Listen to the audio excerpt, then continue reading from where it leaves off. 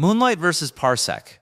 I've spent quite some time using both for remote gaming, and I can share what stood out to me from my personal experience. Moonlight is this awesome open-source game streaming client built on NVIDIA's GameStream technology, and it's really impressive in terms of streaming quality. I noticed it can push insanely high bit rates up to 150 megabits per second.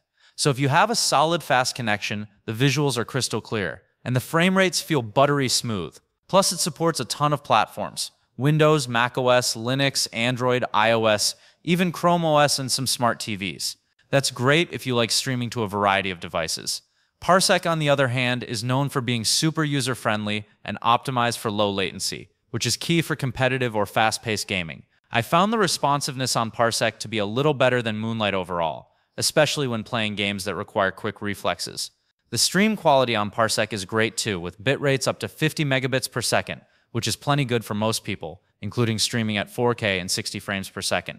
But if you're really chasing the absolute best picture quality and have the network to support it, Moonlight has the edge. One of the big differences I noticed is in multiplayer support. Parsec used to have a really neat feature where you could invite friends to join your game remotely for multiplayer sessions, which was fantastic for social gaming, though that got removed recently. Still, you can connect multiple controllers for local multiplayer and even have multiple clients connected to the same host. Moonlight also supports multiple controllers for local multiplayer, but doesn't have microphone pass-through or built-in voice chat, which Parsec does offer to some extent. When it comes to setup and ease of use, Parsec really shines. It's designed so that both the host and client apps are integrated, and you just sign in with your email and you're good to go. It handles NAT traversal and connection stability pretty seamlessly, so you rarely have to mess with router settings or port forwarding.